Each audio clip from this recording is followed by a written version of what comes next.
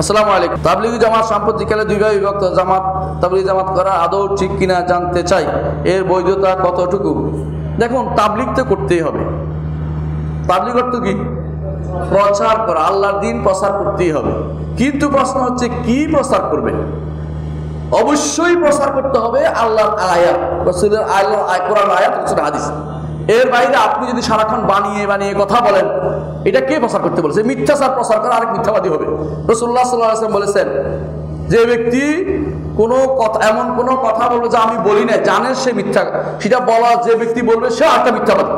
তাহলে মিথ্যা কথা যারা এই বইতে আছে, সেই বইগুলি যারা প্রসার করে, এটা তো আসলে সত্যিকার তাবলিগ হতে পারে না।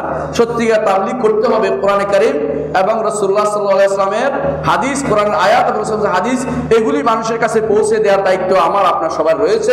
এটা করুন, এটা না করলে আমাদের কি হবে না, দায়িত্ব আদায় হবে না।